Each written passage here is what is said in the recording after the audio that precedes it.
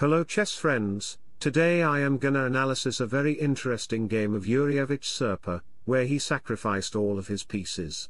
He sacrificed his knight. He sacrificed his bishop. He sacrificed his another bishop. He again sacrificed his knight. And he sacrificed his rook.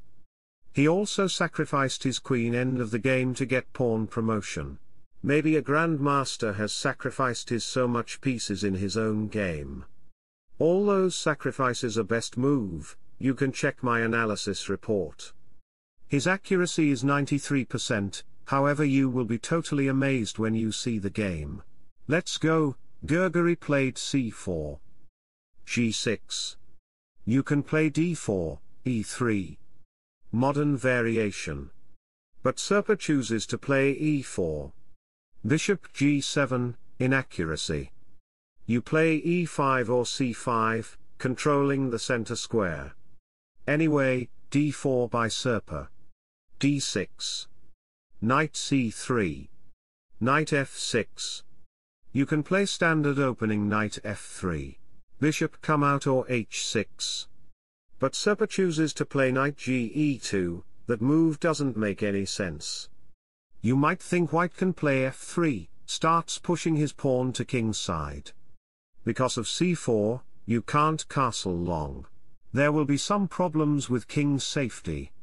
Black will send his army to create troubles for you. Knight bd7 by Nikolaidis.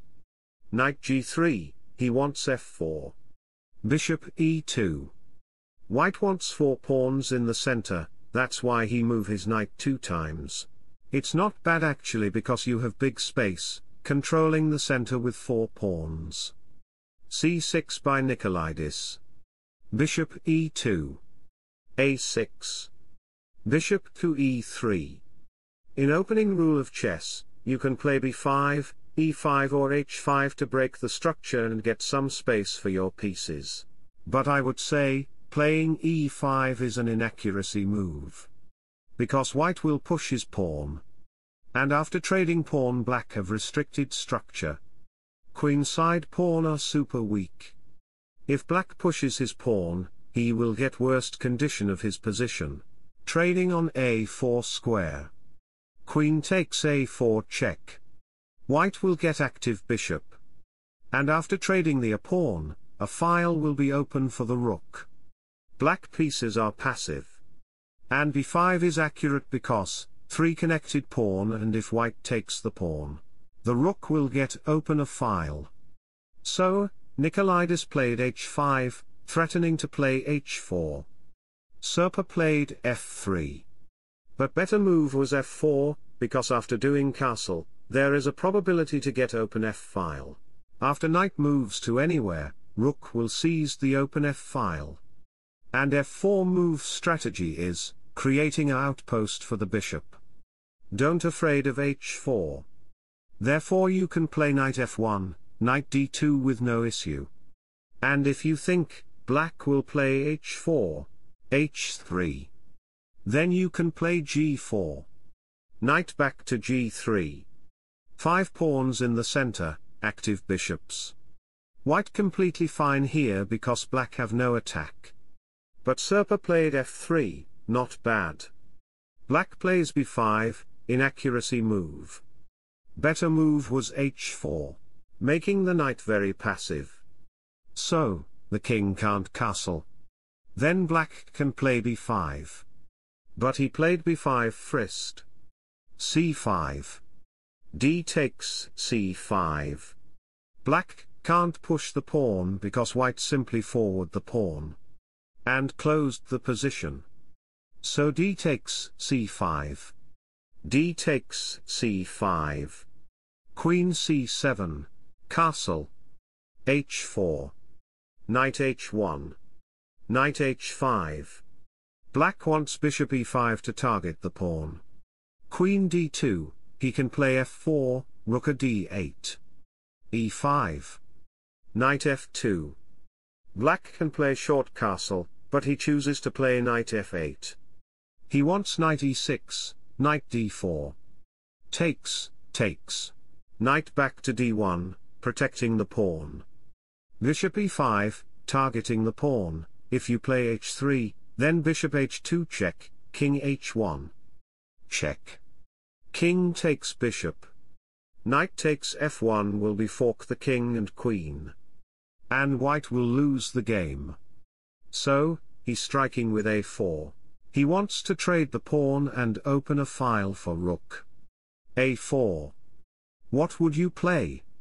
Knight a2 or knight d1? He played knight d5, sacrificing his knight. Pawn takes knight. Queen takes pawn is not possible because pawn and queen together doesn't damage to black. So, e takes d5. Pawn are connected, it's a good asset. He plays f5, bad move. Best move was knight f4. Bishop takes, pawn takes f4. Rook e1. Knight d7.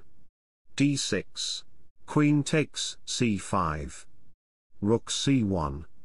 Queen d4. Bishop takes a6 check.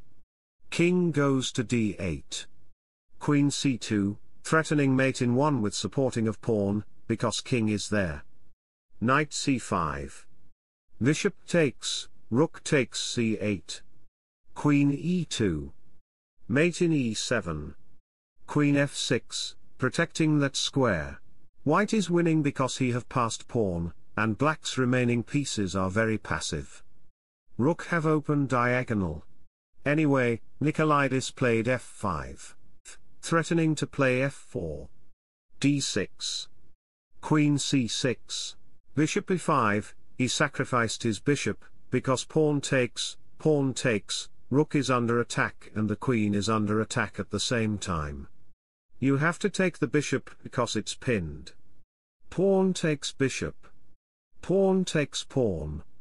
If black plays queen b7. c6. Queen b8. Let me show the variation, otherwise you will not understand my arrow lines. Queen d5. Threatening to play d7. Bishop takes. Pawn takes check.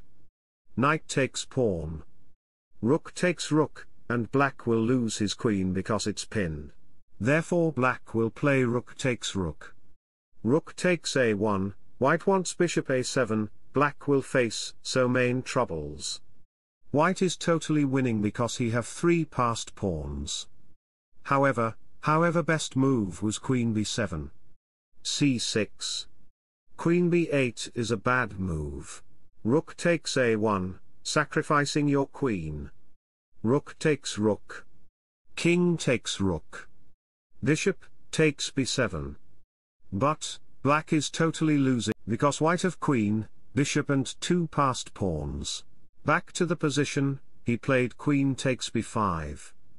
Rook takes a8, threatening the bishop.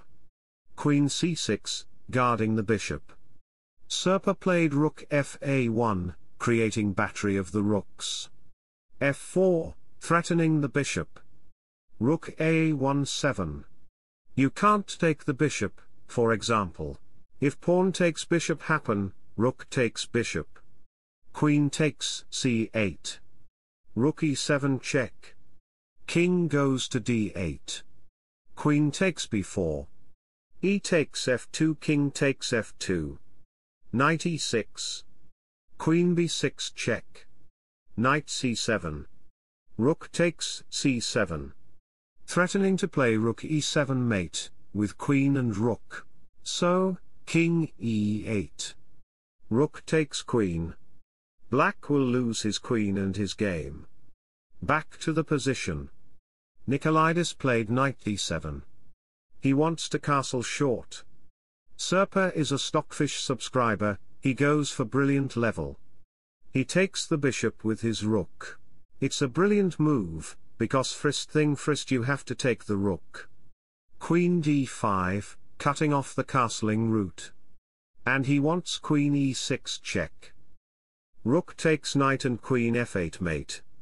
Black takes the bishop. Queen e6 check. King f8. The knight is under attack. He says I am a Stockfish subscriber, I will sacrifice my another knight to deliver checkmate to black's king.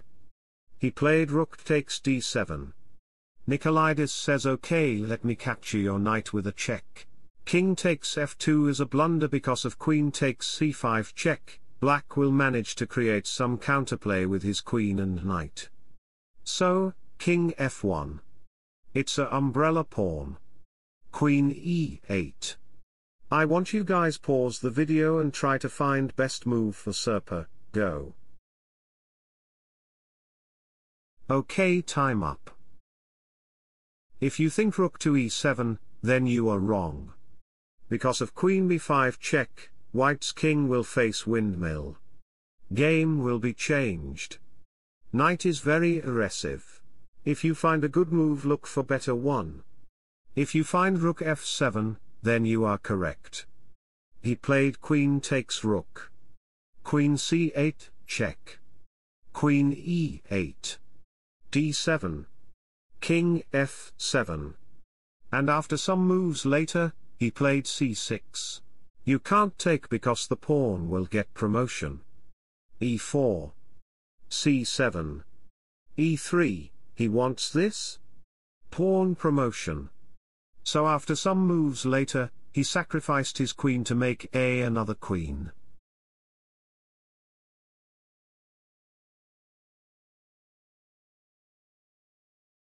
You can't take the pawn, because knight f4 will be a fork king and queen.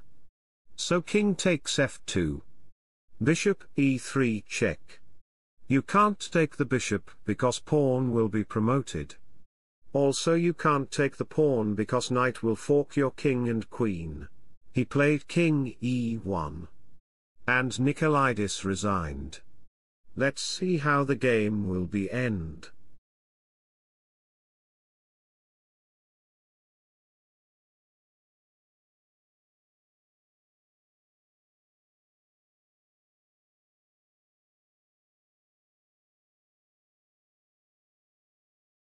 Thanks for watching, subscribe for more, bye bye, take care.